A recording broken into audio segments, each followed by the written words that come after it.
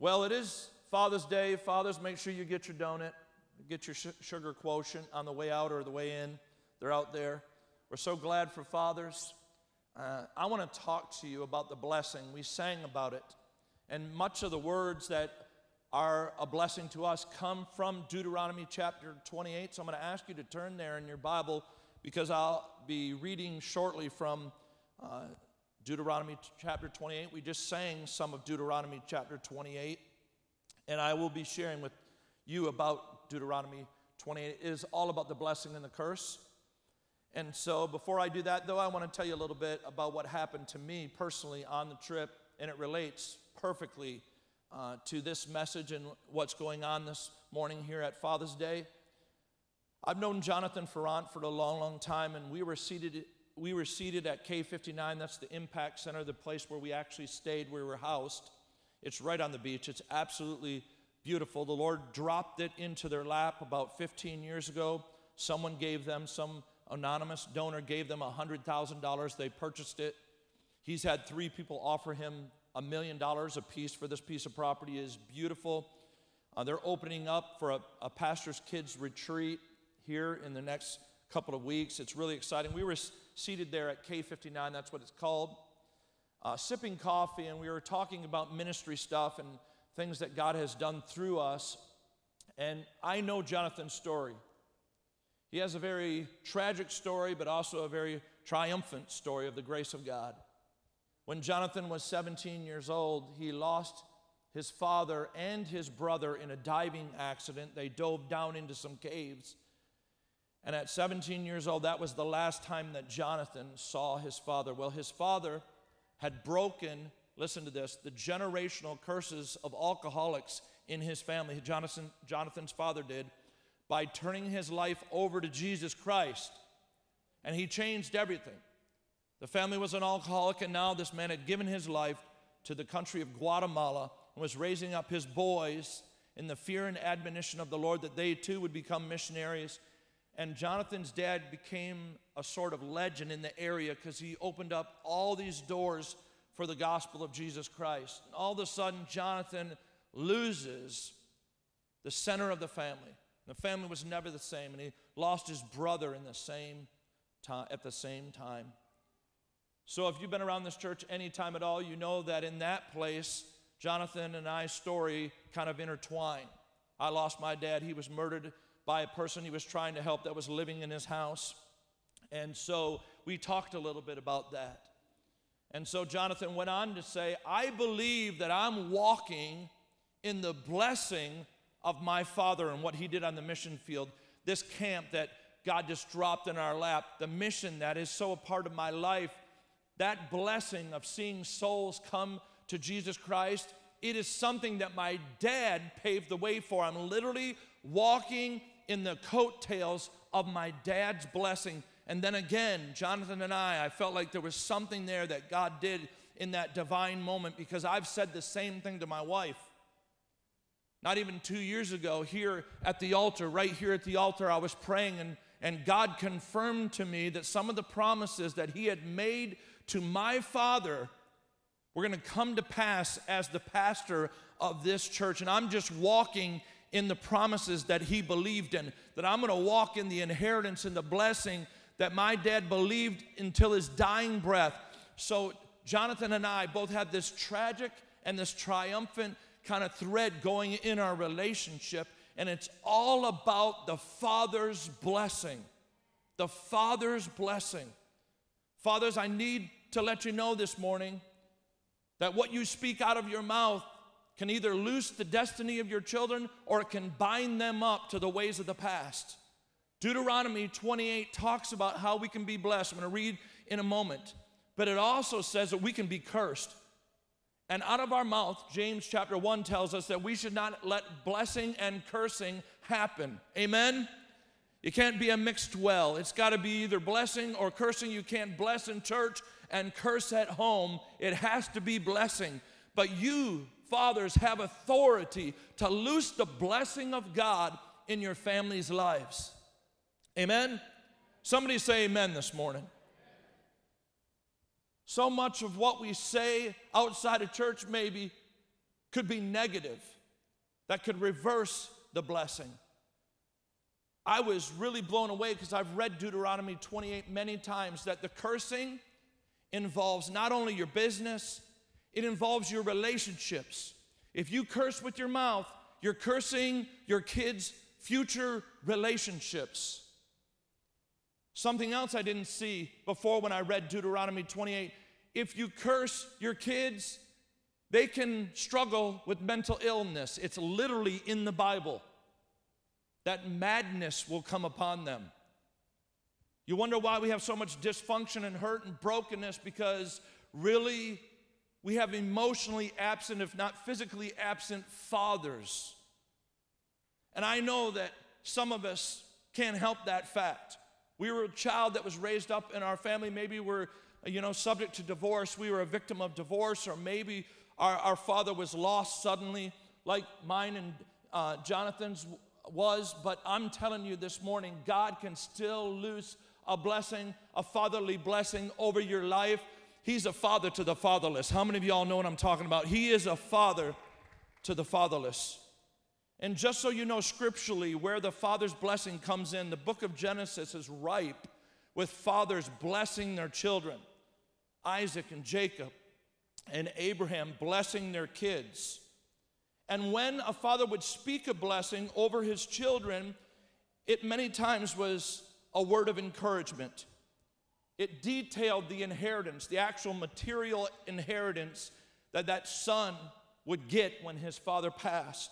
And it also had prophetic utterances in it, prophetic words that spoke of the future of those children. So I just want to highlight Jacob, whose name was turned to Israel, who's the father of the nation of Israel. When he spoke over the 12 sons, I just want to highlight a couple of the sons and what happened. We all know the son Judah, right? Judah means praise. The prophetic word that Jacob spoke over Judah in Genesis 49 said that he would be the king over nations, that the obedience of the nations would happen from his line. Well, we know that King David was from the tribe of Judah, right? And eventually Jesus Christ was from the tribe of Judah.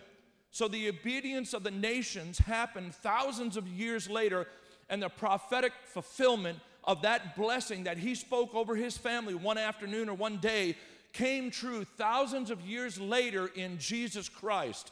That's how supernaturally powerful a father's blessing is. And then I think about Issachar. This is the word that was spoken over Issachar. Jacob said to him, he saw that a resting place was good and that the land was pleasant. He spoke that word over Issachar. Who knew that when they crossed over into the promised land that he would get Lower Galilee and the valley of Jezreel, which is a very productive and fruitful and fertile valley, and so he inherited that blessing. Hundreds and hundreds and hundreds of years later. And then Jacob's youngest son, Benjamin, he spoke a blessing over him, and this is what he said to Benjamin. How'd you like this for a blessing? Benjamin is a ravenous wolf, and in the morning devouring the prey, and at evening dividing the spoil. You may wonder what that means, but out of the tribe of Benjamin, so many mighty warriors were raised up in Israel. The mighty men of valor, many of them were from the tribe of Benjamin. Jonathan and Saul were from the tribe of Benjamin, these warlike individuals that were raised up. And so that prophetic word that Jacob spoke over Benjamin actually came true. I want you to know this morning, fathers, that you have the power to bring forth the destiny of your families, your wife, your children, and anyone that you put under your wing as a disciple. If you call them a spiritual son or daughter, you can speak destiny, and your words are super powerful in Christ. I'm going to geek out just for a minute. Everybody look at me. Everybody knows I like science, right? Wave at me if you give me permission for about 3 minutes to geek out here. You know, science is getting so good that they're beginning to see the connections between the spirit and the soul. You may not know this. I'm going to go through this fast. I could say a lot more. Both your brain and your heart release electromagnetic pulses. That's what keeps you alive, all right? These electromagnetic pulses, they regulate the higher functions of your DNA. If you're stressed out, if you're anxious, if you're fearful, literally you inhibit your body's ability to repair and refresh its own DNA. You are literally rewriting your DNA when stress, anxiety, and fear take over your life, because that same power, that same electromagnetic pulse is meant to repair your body instead of combating stress. It is a proven scientific fact that from the heart, this is what they say, this is not in the Bible, this is what scientists say, that if you have feelings of love, acceptance, forgiveness, and not unforgiveness, that literally your DNA unwinds a little and relaxes. And your body can do exactly what it's meant to do, and that is to repair and refresh its own DNA. You will shorten your life with stress, anxiety, and fear. Here's another one. This is crazy. When I said that the scientists could see the relation between the spirit and the soul, listen to this. This may blow your mind a little bit. And scientists are looking at this and they're thinking to themselves, what in the world is going on? There's something deeper than physics, the law of physics, which we believe is fundamental. It's the basis of everything. Look, this is crazy. I know it's going to sound crazy. But when you look at something, they've measured this, it literally changes its properties when you look at something. The fact that you're looking at it, have you all ever heard the old adage, when a tree falls in the woods and no one's there to listen to it, did it really fall or did it make a sound? Hear what I'm saying. When you look at it, the light, actually the photons, it's measured, it's proven fact, actually change. So scientists are saying, well, maybe gravity isn't, and physics is not the basis for reality. Maybe there's something deeper, because the light, which is reflecting what you see back to your eyes, actually changes when you look at it, and when you look away, man, I'm telling you, there's something deeper. There's a spirit to everything we're doing. It's affecting our own bodies, and not only can it affect our own bodies, it can affect how we see things. It can affect our futures. Man, science is beginning to tap into this. If you have anxiety, fear, and doubt, you can change your very destiny. You can shorten your life. And if you speak anxiety, fear, and doubt into other people, you're not helping them. The way that you see things literally changes what you see. This is a scientific fact. Man, if we have the Spirit of God, hear what I'm saying right now, and we speak from the unction of the Spirit of God over our families and over our children, we're literally going to change their DNA. We can change the direction and destiny of their life, and we can change the way that they see the future. Scientists are tapping into this. That wasn't too bad of a geek out, was it? Y'all with me still? It's like, oh gosh, I'm in science class. Oh, we could have went deeper, but we're going to leave it alone. So that brings me to a scripture. Deuteronomy 28, 1 and 2. I'm just going to read 2 verses. Now, this entire chapter is, if you do this, you're going to be blessed, and if you don't, you're going to be cursed. And I invite you to read the entire chapter, honestly. Deuteronomy 28, 1 through 2. Look at this. Now it shall be, if you diligently obey the Lord your God, be careful to do all his commandments, which I command you today, the Lord your God will set you on high above all the nations of the earth. All, listen, this is the key, all these blessings will come upon you and overtake you if you obey the Lord your God. It says there that he would set you above the nations in this blessing. And we sang it in the song. You're to be the head and not the tail, above and never beneath. That doesn't mean that you're always kicking on all cylinders and everything's great and rosy and sunshine all the time. It just means positionally, God has placed you in that place, that seat where you are above and not beneath. It says that he has seated you. He wants to seat you at his table. He set you above. That means he has seated you at his table.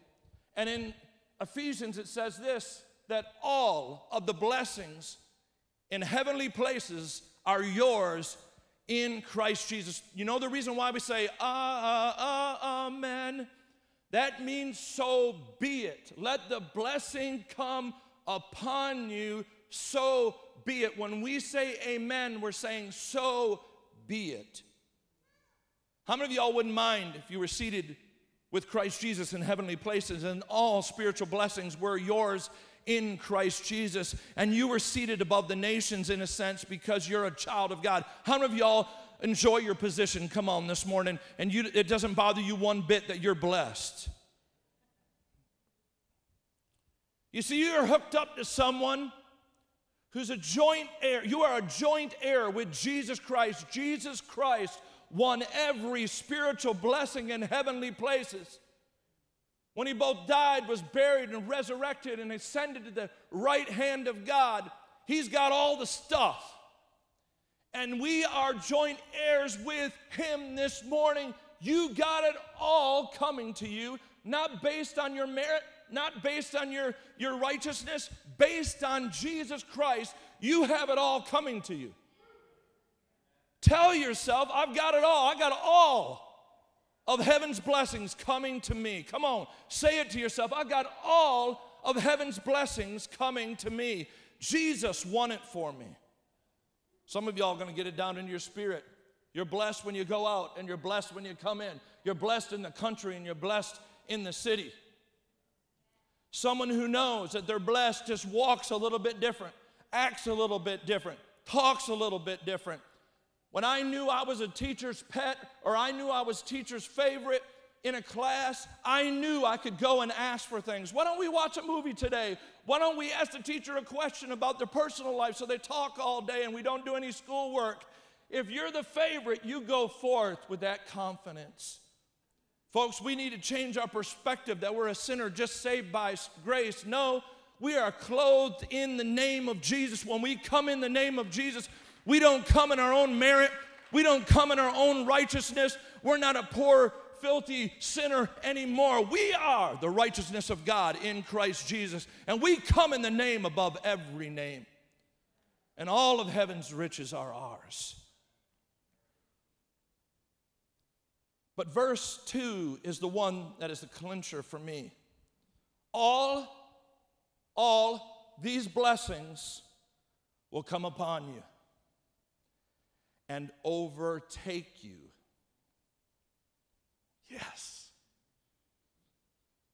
It's one thing to have the blessing of God come upon you. I mean, it's great.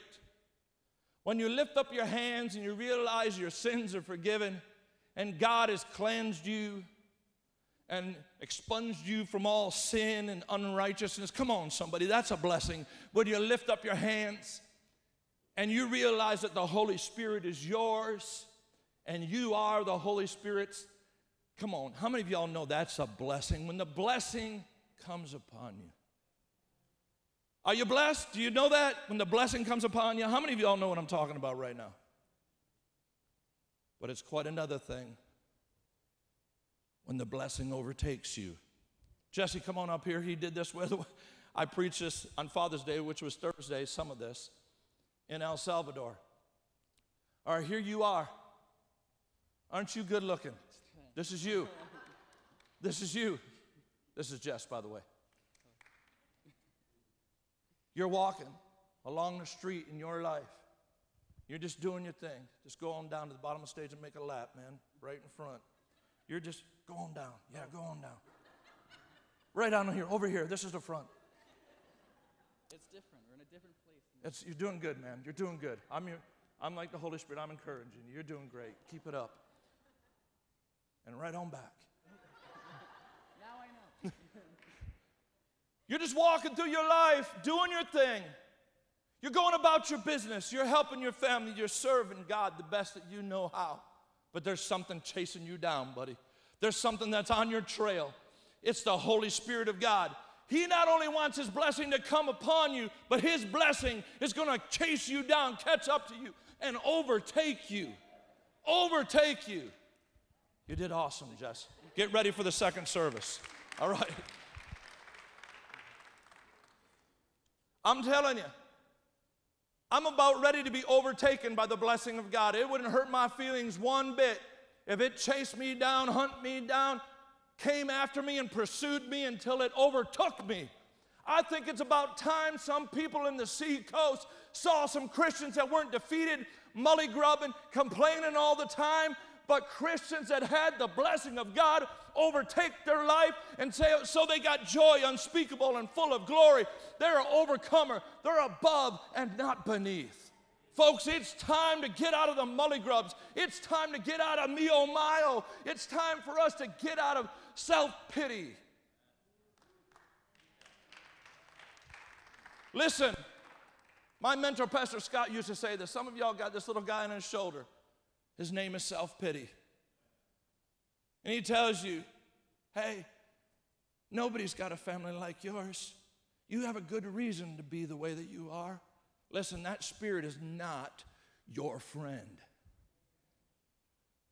Man, you got it so bad, this job, you hate your job, it's so bad, you're the only one that has ever had to struggle with not loving their job. Man, you've got it so bad. Listen, the spirit of self-pity is not your friend. The spirit of self-pity would whisper to you and tell you, you're no good, you're nothing in the kingdom. You don't have any worth. There's no reason for you to even be here, that you're not doing anything important. You don't compare to these people and those people that have these gifts and these looks or that ability and that talent. Listen, the spirit of self-pity is not your friend. I'm here to tell you this morning that the Spirit of God wants to overtake you with blessings.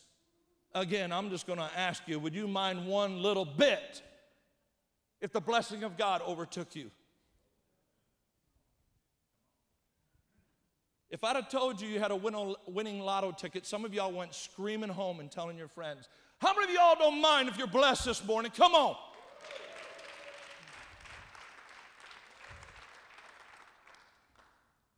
Listen, your troubles will try to track you down. I mean, it sounds or feels like trouble's trying to sniff your path, man, and track you down. In some people's life, they've been hit with so many different troubles. It's like, what is this thing that's trying to ruin my life and make me focus on my troubles? And all of a sudden, we build this expectancy of the next trouble that's coming to our life. Your pain. Your pain has tried to wear you down. You're going through life and you're carrying this boulder on your back of things that were done to you, and it's trying to wear you down. Every step is so labored because of the boulder of pain.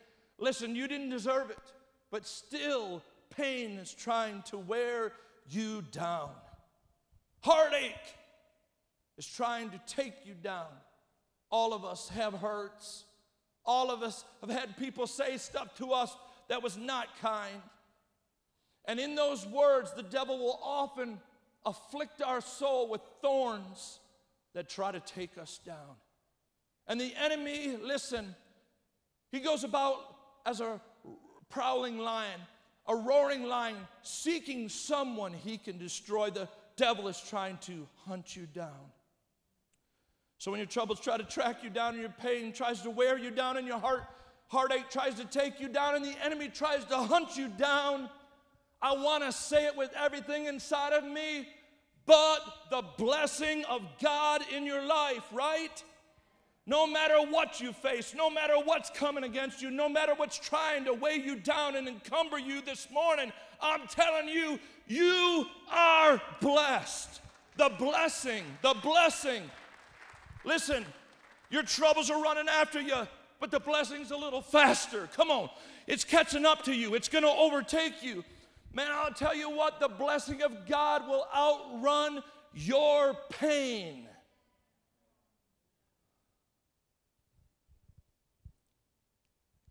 I'm blessed. I don't know about you, but ever since I asked Jesus into my heart, I get up in the morning,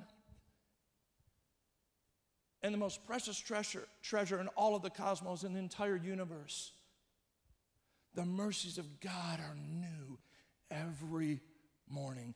I've been serving Jesus for almost 30 years, and let me just tell, more than 30 years, let me just tell you something. Every sunrise, there's no lack of supply of the blessing of God.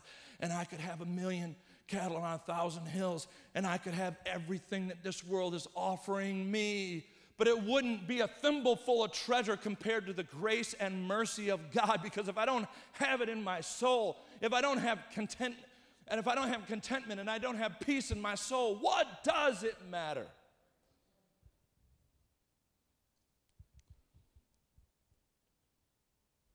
There isn't anything that the enemy can do that God can't outrun. Woo! And the blessings of God can't lap in your life. There isn't anything the world can throw at you that the blessing can't blow past. There isn't any pain that can slow down your blessing. It's running after you. I hope you can get this picture in your life. It's chasing you down, and it desires to overtake you. No matter who you are, what station of life you're in, there's a Father in heaven that wants to bless you. Any father with his children, any good father, tries to give, this is in the scripture, Jesus said this, tries to give good gifts to his children according to his sinful desire and his brokenness. He tries the best that he can. It's like the remnants of our Heavenly Father. But he is the Father of lights, where every good and perfect gift, and no shadow of turning is in him, every good and perfect gift comes from the Father of lights above. Doesn't matter what you've come from, what you've been through, that Father, our Father in heaven, wants to bless you. Get it down deep into your soul. I don't care what your earthly daddy or your earthly mommy did to you, what a church has done to you, what individuals have done to you. Don't let it skew your vision of the Heavenly Father who wants to give gifts out. That's the way that it is. When my daughters were young, like 3, 5, and 8, I would tell people jokingly, but I found out it wasn't that big of a joke. I said, when they're 13, 15, and 18, and they're all teenagers, I'm going to be asking you for a loan. I'd say this to my friends and my family. Why? Because I knew my love for them would never withhold anything. If they asked it, and I felt like it was good for them, I would do it, right? Whatever they wanted. The Father wants to bless you. You are seated in heavenly places with Christ Jesus. You're a joint heir with him. And all spiritual blessings in heavenly places are yours, not the preacher, not the YouTube speaker, not the worship leader, not the great gigantic church. It's yours. It's yours this morning. Come on, church, stand to your feet.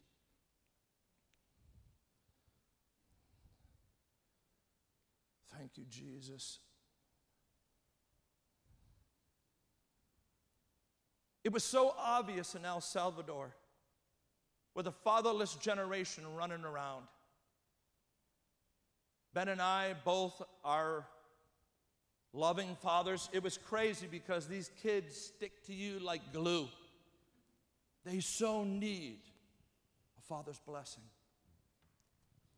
We have so much brokenness in northern New England. Listen to what I'm saying. 60% of the marriages don't make it. Hear what I'm saying when I say this. Out of the remaining 40%, 80% of those people, of the 40, are not happy. How are we going to pass down a blessing when 60% of the marriages are broken and 80% of the remaining 40 are miserable living with one another? And so what this has created is either an absent father or an emotionally absent father. Emotional absenteeism of fathers in northern New England is an epidemic. You wonder why people are confused of what they are, why they have gender confusion, why they have identity confusion, because the father is the one that speaks those things over their children, whether it be male or female. The brokenness is epidemic, folks. But again, there's hope in our Father in heaven. He's a father to the fatherless. And you may have had a good father. You may have had a great family. But what they gave to you in their faultiness and their lack, even with good intention, cannot do what your Heavenly Father wants to do for you in this moment. So no matter how good a father you had, no matter how much your family tried to pour into you, there's always room for something for the Heavenly Father to pour into your life. How many of y'all understand that? Yes. So we're going to pray about that. We're going to all just open up ourselves before the Lord and say, God, hit me with everything you got. I want all the peace, love, joy. I want all the spiritual strength that I can get. Here I am as your son or your daughter. God, just bless me going in and coming out. I mean, I want the blessing of God to ride so heavy on me. People bump into me, and all they're getting is blessings, man. And then fathers, we cannot shirk our responsibility. We are the ones that can control partially the destiny of our families and our children. So we're going to pray over fathers, okay, too. First of all of us, just like little children, man, like a 3 or 5-year-old child, man, God, I want a cookie from heaven, amen. I want you to bless me. Let's just raise our hands right now and let our heart right here, the middle of you, let your heart now be open. Let your heart receive. Let your heart be tender in this moment. Your Heavenly Father so wants to bless you. He wants to bless you more than you want to be blessed. I'm telling you this morning. He wants to pour into your life. He wants to impart into your life. He wants to bless you so much that it'll pursue you and chase you and take you over. Come on, lift up those hands. If you know that your Heavenly Father is that good, and even if you didn't know He's that good, He's that good. Come on, lift up those hands. Father, I thank you right now that we are blessed with all spiritual blessings in Christ Jesus. Everything that Jesus won is ours. It's ours. It's yes and amen. All the promises of God are yes and amen in Christ Jesus. God, would you lavish right now, would you lavish your blessings on your people? Pour out from heaven on open hearts right now. God, I thank you for the peace that passes understanding. It would guard the hearts and minds of people in this sanctuary right now. There'd be more peace than they've ever experienced. Peace where peace left off. Peace in abundance. Peace overflowing. Peace running over in their life. God, I thank you for joy unexplainable and full of glory. The joy of the Lord is your strength, and God is the endless fountain of joy, and right now that river is running straight through your soul. Thank you, God, that that river will overrun its banks, that it will take over areas of pain and hurt and lack and neglect and even abuse. Father, I thank you right now that joy is filling every gap, every chasm, every hole, God, every place inside of us that's lacking. God, I thank you that the blessing right now is overtaking our past, overtaking our hurt, overtaking our pain, God, flowing over the banks of our life. Not just a little dab will do you, but a mighty torrent, a mighty river, a current that sweeps away all prior things, greater than what I've experienced, greater than what I've known, greater than what I've lacked. Jesus.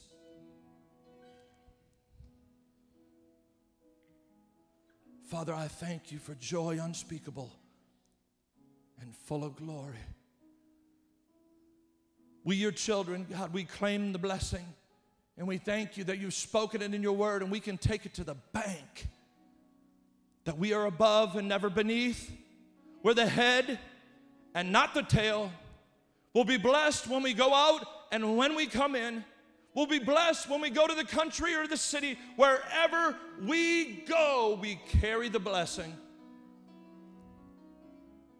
Father, I pray anything we put our hands to, it won't be our own effort only. It won't be our own work ethic only. God, but I pray that you would add the extra to everything we do, the extra blessing, and may we give you the glory financially. God, I thank you right now. Blessing, blessing, blessing, blessing, blessing.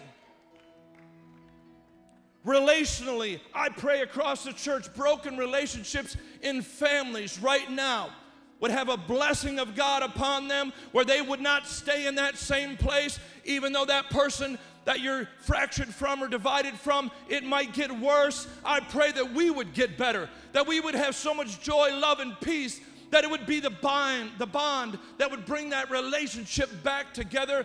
God, right now in the area of relationships, blessed, blessed, blessed, blessed, blessed. We're better at relationship. We're better. We're going to be better. We're going to be better. Better, better, better in relationships. You know, in Deuteronomy chapter 28, it says if we're not blessed, if we're cursed, that the heavens will be like brass. Your prayers will bounce off like a super ball. That's what it says in the end of chapter 28. Come on, keep those hands up just a little bit longer. God, I pray right now that heaven's windows will be wide open. Just like the cool breeze that we receive into our house in the evenings in the summertime, God, I pray that heaven's windows would be flung open wide. Father, and the breeze of heaven would blow over our spirit. We wouldn't have heaven's brass. God, the heavens would open up over us. We'd be the traveling tabernacle, the pillar of fire, and the cloud would follow us around wherever we go. And our spirit would be blessed. Blessed. Blessed. Our prayers would be blessed. Our worship would be blessed. Our Bible reading would be blessed, blessed, blessed, blessed, and blessed some more.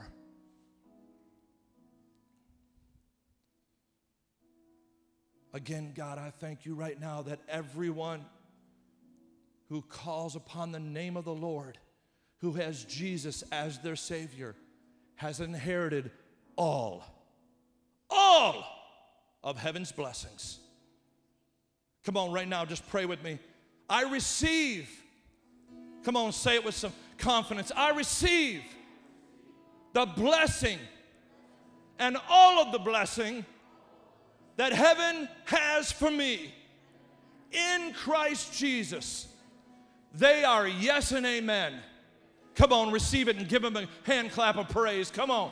Hallelujah. Fathers, put your hands in the air if you're a father right now. Jesus, I thank you that fathers would step up to their place of authority. They would step up to their role.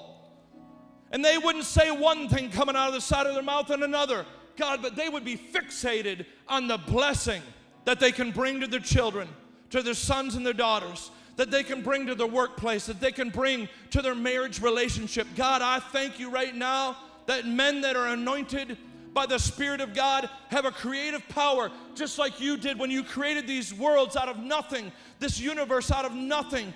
God, I thank you right now as they speak forth the destiny for their kids and for their family and for their wife and for their work. God, I thank you that you're blazing a path, Father, that cannot be done by man. It cannot be done by human effort. And you will receive all the glory. Let men right now rise up and walk in their role with boldness. In Jesus' name, you receive that, men. Say a hearty amen in this place. Hallelujah. Come on, throw up your hands and declare this with me. May your favor be upon me and 1,000 generations. Man, this isn't just patty cake. This isn't just us four and no more. This is 1,000 generations that the righteousness can be visited to. Come on, lift up your hands and declare, hallelujah. May His favor be upon me. May His favor be upon me. Hallelujah. Come on, team, sing it. Hallelujah. Favor be upon you and a thousand generations. Hallelujah. And your family, Your children. and your children, and your children, Come on, and their worship Him. children, Hallelujah. and favor be upon